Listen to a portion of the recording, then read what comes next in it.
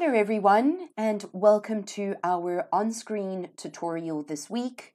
My name is Odette Butcher and I am the Ready-Made Mentor at Ready-Made Stores, and every couple of weeks I try to put together some sort of tutorial that will assist you on your journey with e-commerce and also drop shipping, but also covering areas that I am upskilling for myself because I also don't have a marketing background. I'm completely self-taught in terms of selling online and making a success of it.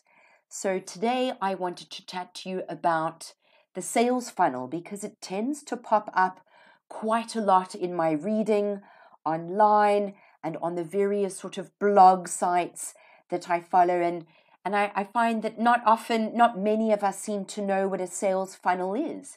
And there's actually many different types of funnels.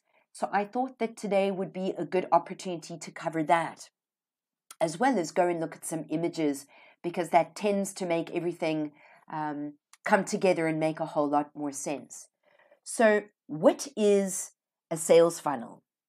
A sales funnel is the purchase funnel, or purchasing funnel is a consumer-focused marketing model that illustrates the theoretical customer journey toward the purchase of a good or a services, goods or services.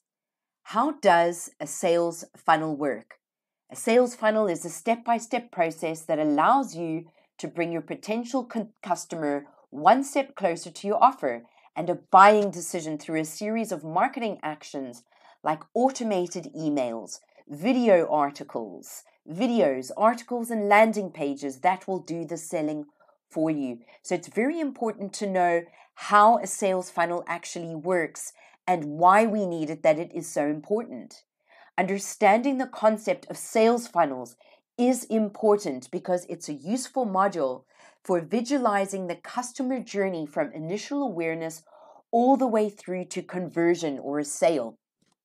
The sales funnel provides a useful framework through which you can analyze your business and identify areas for improvement. So for example, once your sales funnel has been set up specific to your business and the products that you are selling, most importantly, your customers, then when there are issues with the sales process, you can go and look at the sales funnel and identify where those issues could be. And then you know where you can go to fix them, where to plug the holes, where to optimize and make things better. It's easy to remember the sales funnel main stages of the acronym AIDA: awareness, interest, decision, and action. And you can actually see it playing in front of your eyes if you think of how it all works on social media, and then on Google and on YouTube. And you can see the adverts online that are priming you for awareness and then getting your interest and trying to get you to make a decision, and then obviously funneling you in to take action. These 4 stages represent your prospective customer's mindset. Each stage requires a different approach from you, the marketer, because you don't want to send the wrong message at the wrong time. And it's very important to be thinking at all times about your customer's mindset. And it's also interesting to note, especially for e-commerce, that very often customers will actually visit the same product up to 6 times before they actually buy it. Or in our case, on our online shop, I often see that it will sometimes take 6 months for new experiences to start selling, which means that there's been a period of time for 6 months, usually a period of 6 months, when someone has seen something that they've liked and they've saved it for a birthday or an anniversary, and then they've gone back to buy it, because obviously what we sell is specific to anniversaries and birthdays and so on.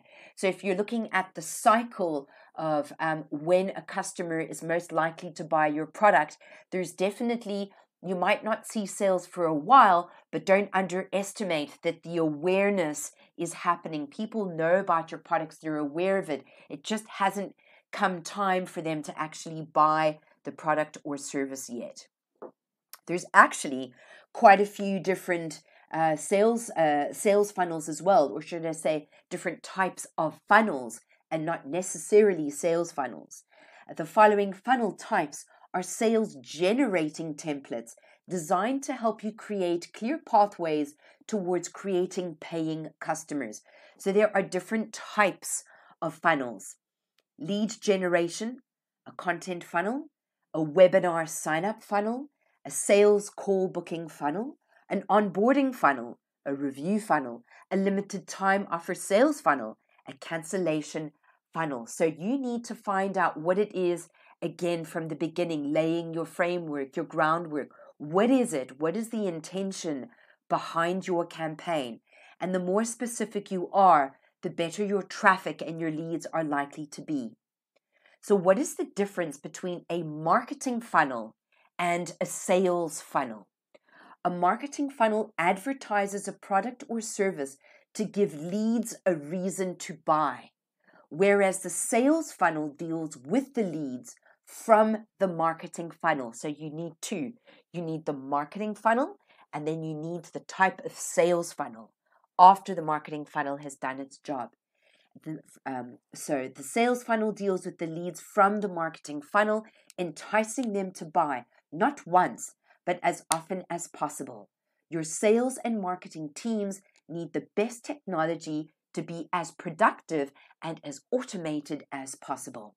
So I'm seeing a marketing funnel that does its job. And once that is correct, we then have a sales funnel that kicks in. And the sales funnel could be either a lead, content, webinar, sales call, onboarding, review, limited time offer, or a cancellation funnel. Those are different types of sales funnels. What are the 7 layers of the sales funnel? There's generally a top 4, but there's actually a few more. So I've given you the comprehensive one. Firstly, we create awareness, then interest, then evaluation, engagement, decision, and negotiation, and then it kicks in.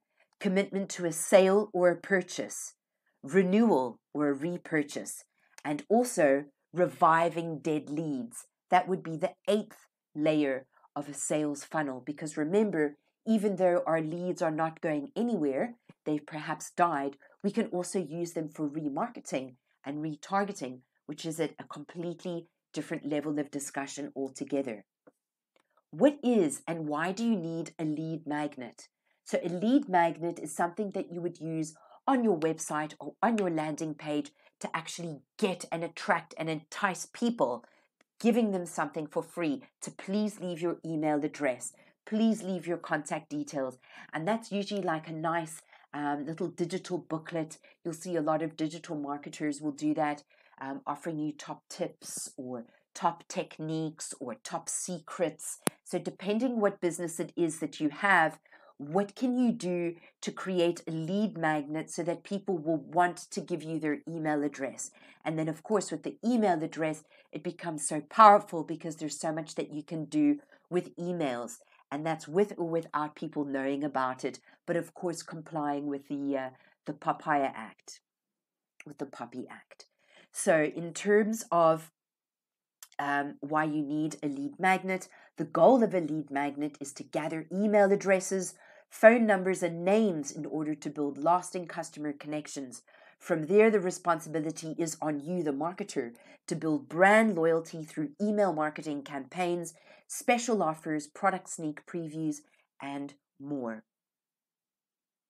In terms of how to build a sales funnel really quickly, everything is all about your audience, and you need to analyze your audience's behavior. The more you know about your audience, the more effective your sales funnel becomes. Capture your audience's attention, build a landing page with a really powerful call to action, create an email drip campaign, and keep in touch.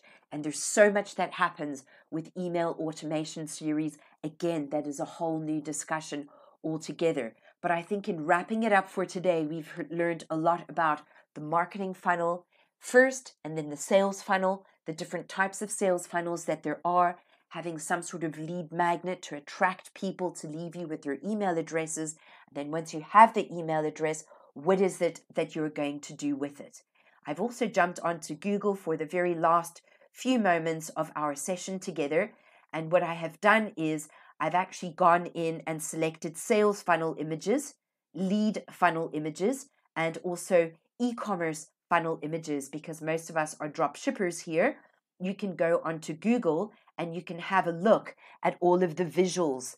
So we've been looking at a sales funnel today, and here's fabulous one that you can pull up just to give you some visuals in terms of what it actually looks like. The leads, the sales call, the follow up, the conversion, the sale. There it is, all digitally happening. Pretty much all of them are the same. Or here it's awareness, interest, decision, and action. And they have some writing on the side, maybe some tech tools that they're going to do. Here's another classic one. Very, very classic sales funnel.